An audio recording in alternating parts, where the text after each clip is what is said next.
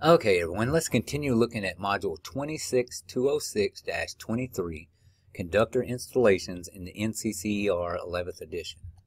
This will be Section 2.00, High Force Cable Pulling. High Force Cable Pulling. During high force pulling, you must study the raceway to ensure it will accommodate the conductors, ensure the conductors and pulling rope are matched to the pulling equipment and that the equipment has the proper capacity, determine the best places to set up for pulling, and have enough workers. A cable length meter can be used to ensure that there is enough cable for a run, keep enough lubricant on hand and use it before and during a pull. Note that gripping must be adequate to handle the imposed force.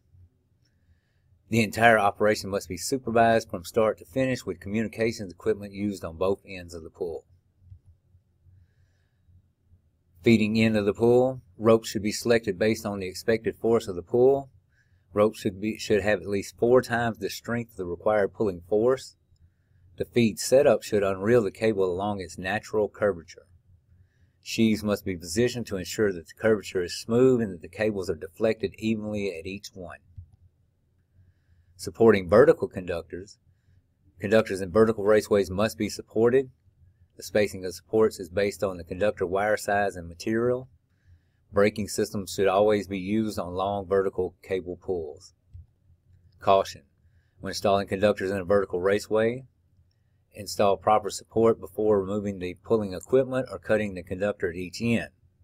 Warning. Guard against runaways on all vertical pulls. Make certain that proper braking equipment is used to stop a conductor fall should a runaway occur. Pulling in cable trays. Pulling long lengths of cables in cable trays is challenging and must be well planned. Short lengths of cables must be laid in place or pulled in with a basket grip. Pull large cables by the conductor and the braid of the sheath. Pull exerted on cables with a basket grip should not exceed 1,000 pounds.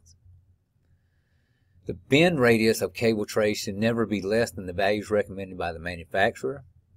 The best results are obtained by pulling the cable in one continuous operation at a speed of 20 to 25 feet per minute.